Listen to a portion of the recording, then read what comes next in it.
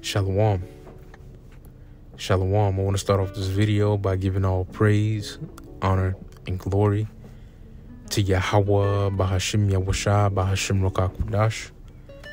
I want to give double honors to my apostles and elders of Great Millstone who rule well, and grace and peace to you elect around the four winds, believing and pushing His truth in all sincerity. May the blessing of election be upon your houses.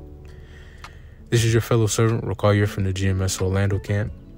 And tonight's lesson is going to be entitled Temperance.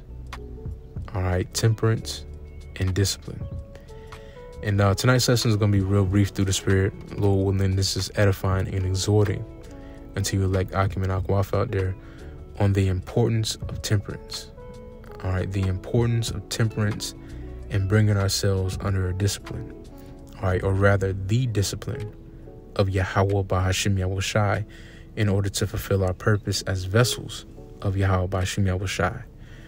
All right, and tonight's lesson is inspired by a live stream I was watching earlier today from the beloved elder from Mississippi, whose name is escaping me right now, but nevertheless his channel name is Spirit Wind Judah. All right, and he was doing a live walk and talk with the warriors from New Orleans. And one of the topics that they touched on tonight was the constant battle in the flesh. You know, the constant battle against our different demons and the importance of discipline. You know, which is the topic that me and Akim touched real briefly at camp this past Saturday. But nevertheless, I wanted to expound on it through the Spirit. You know, Lord, when this is edifying. All right, because discipline is one of the key factors in this truth of ours. All right, discipline.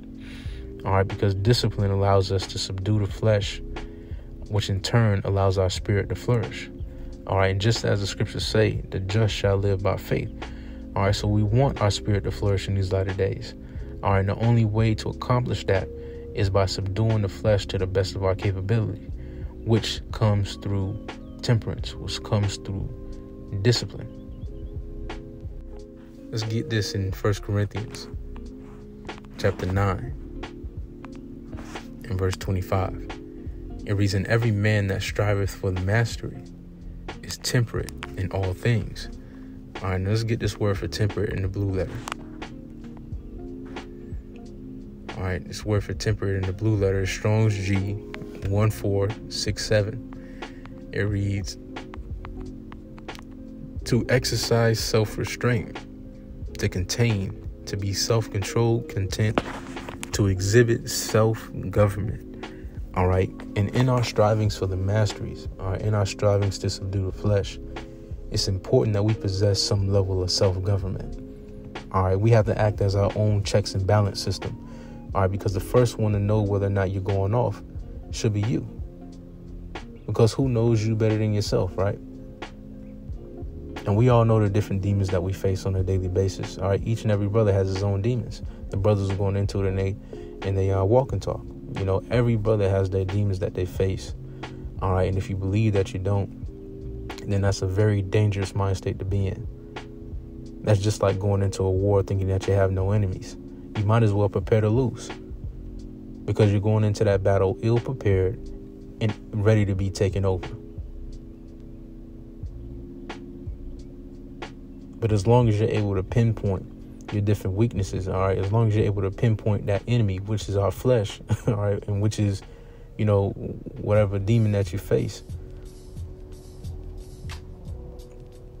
then the more suitable, the more prepared we are for this battle. And the way that we pinpoint our different weaknesses is through self-examination. All right, that's the first step to this temperate, to being temperate, to being able to self-govern ourselves. All right, is to be able to examine ourselves.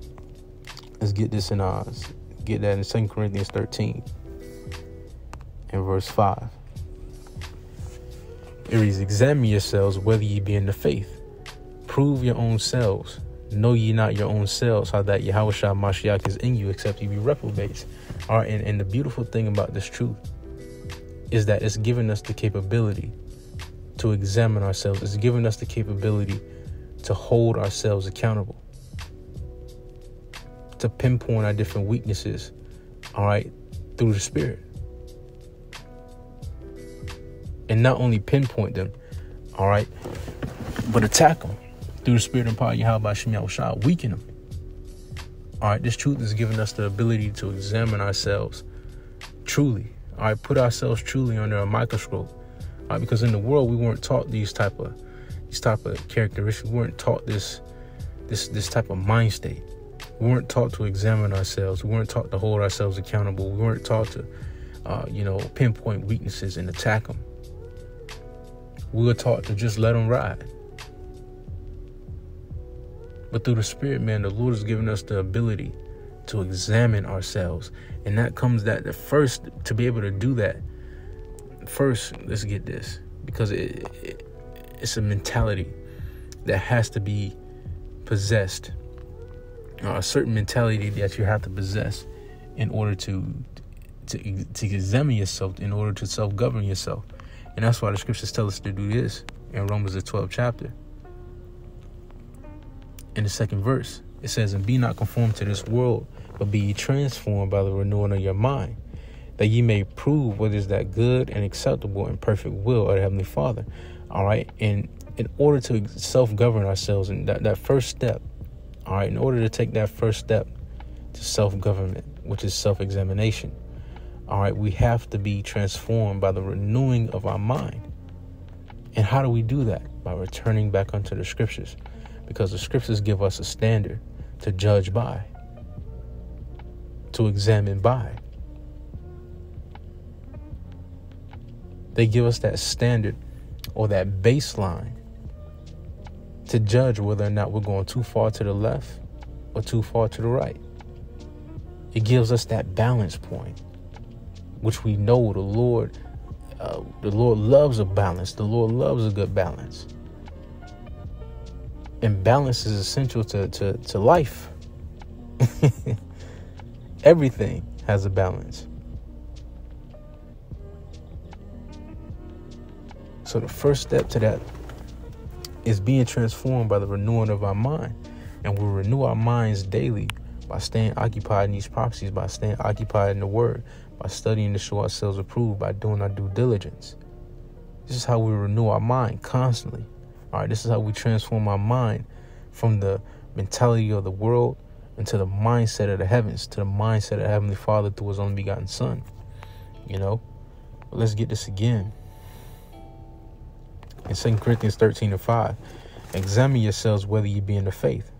Prove your own selves. Know ye not your own selves, how that Yahweh Shah Mashiach is in you, except ye be reprobates." All right, and the Lord is in us. All right, it's evident that the Lord is in us. Lord willing, we be of the elect. But it's evident that the Lord is in us. Otherwise, we wouldn't have received this truth. But upon receiving this truth, it's important that we constantly examine ourselves whether or not we be in the faith, whether or not we're upholding that standard that the Lord gave us. All right, which is a part of temperance, which is a part of self-government, which is temperance, all right, which is discipline. All right, which is important for this walk of ours. Because this battle of the flesh is constant. The battle of the mind is constant. And without these tools, coupled with faith, all right, chiefly faith, we're easily overtaken. We can be easily overtaken. All right, let's grab this one again. In 1 Corinthians 9:25. It says, "And every man that striveth for the mastery is temperate in all things. Now they do it to obtain a corruptible crown, but we an incorruptible." All right. And, you have these different people of the world who bring themselves under a certain discipline in order to receive a corruptible crown. You have your different martial artists, all right, different athletes, different entertainers, all right, who subject themselves to strict disciplines, all right, in order to receive a corruptible reward. But through the Spirit, the Lord has given us, or the Lord has allowed us to bring us under His discipline to receive that everlasting reward, which is the fruit of the kingdom, all right, which is Yahweh Shah's dominion and the Commonwealth of Israel, along with the promises that were made unto our forefathers, Abraham, Isaac, and Jacob. All right. And me get there. All right, I just have a couple more, then I'll close it out. All right. Shalom.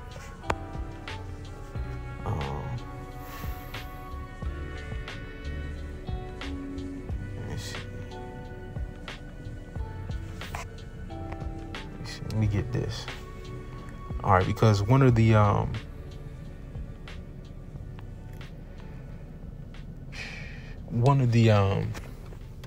points that the brothers also made as they were talking about the battle of the flesh, and discipline, is the fact that the Lord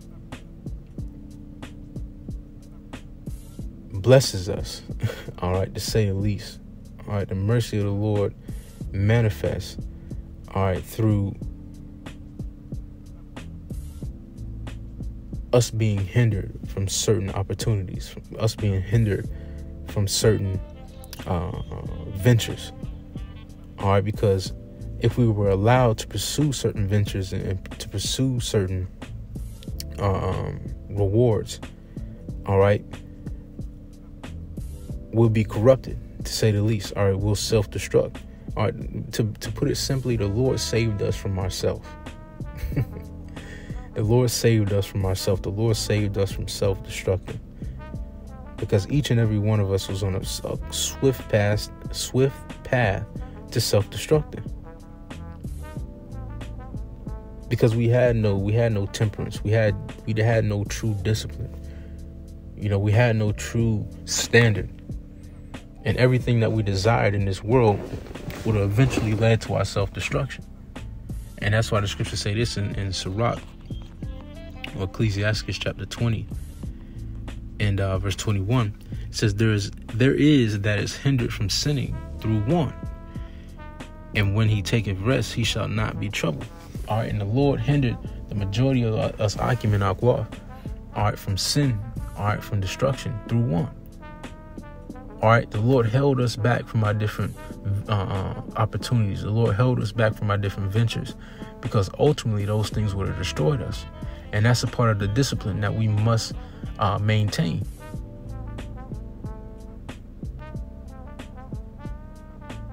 Understanding that certain things are not for us. All right, certain things will destroy us. And that's a part of holding ourselves under this discipline, because without it, we seek after it. We'll seek after it, which will feed the flesh and deteriorate the spirit. Lord willing, the message is getting across. Let me get this last one. It's Sirach, or Ecclesiastes 23. We'll start at verse 1. The point is in 6. It says, O Lord, Father and Governor of all my whole life, leave me not to their counsels, and let me not fall by them. Who will set scourges over my thoughts, and the discipline of wisdom over mine heart, that they spare me not for mine ignorances, and it pass not by my sins. All right, and the Lord sets scourges over each and every one of our thoughts. All right, in order to keep us in order, in order to keep us temperate. It says, O Lord, Father and God of my life, give me not a proud look, but turn away from thy servants always a haughty mind. Turn away from me vain hopes and concupiscences, and thou shalt hold him that is desirous always to serve thee. And the Lord turned us away from vain hope and concupiscences. All right, let's get that word from concupiscence. Let's see. Let's look this up.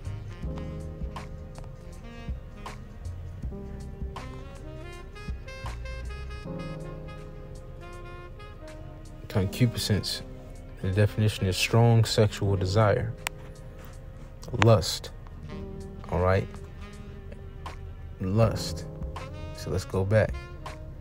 Turn away from me vain hopes and lust, and thou shalt hold him that is desirous always to serve thee.